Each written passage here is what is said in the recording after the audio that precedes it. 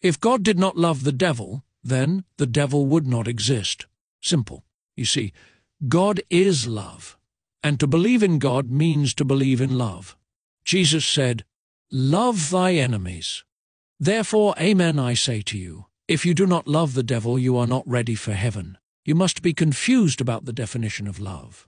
For to understand love is to understand God. Corinthians 13:4. Love is not jealous. Love does not keep record of wrong. Love does not demand its own way. To accept Jesus is to accept his very definition of love.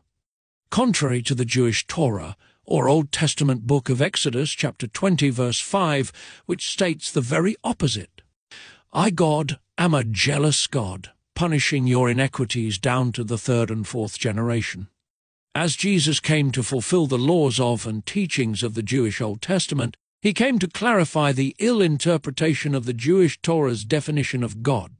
Those who define God as the prophets did in the Old Testament have not yet accepted Jesus. God is love, and love is not jealous, nor does it keep record of wrongs.